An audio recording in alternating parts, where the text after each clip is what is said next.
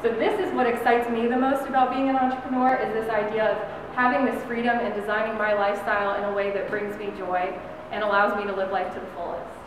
All right, well, my goal by the end of this presentation is to convince each and every one of you that you can start a business and be successful in the business world.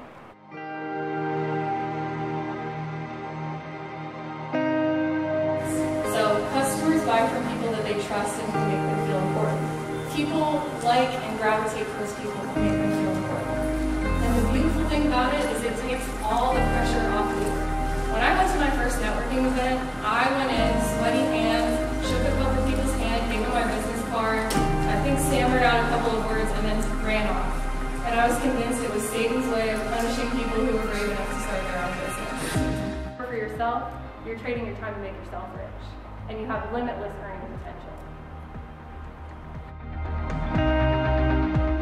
Get obsessed with action.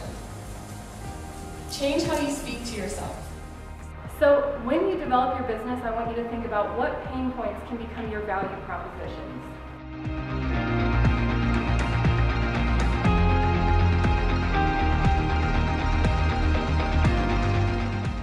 Just because someone else earns $1 million does not mean it takes any dollars away from you all. It does not mean it stops your earning potential. Just like if you eat a sandwich today, it doesn't take a sandwich out of someone else's hands, across the country. Who here wants to become a millionaire? Yeah? I think I should see all the hands go up here.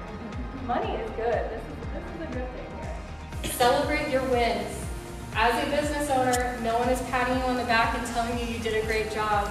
Good job today, keep it up, you're hitting your mark. That's not going to happen. You have to do that for yourself. So for me, celebrating my wins, when we hit the $1 million mark, my husband and I took a weekend trip. I booked a massage for myself. Doing little things like that and fun things to really celebrate the moment is really important. And remember that value trumps everything.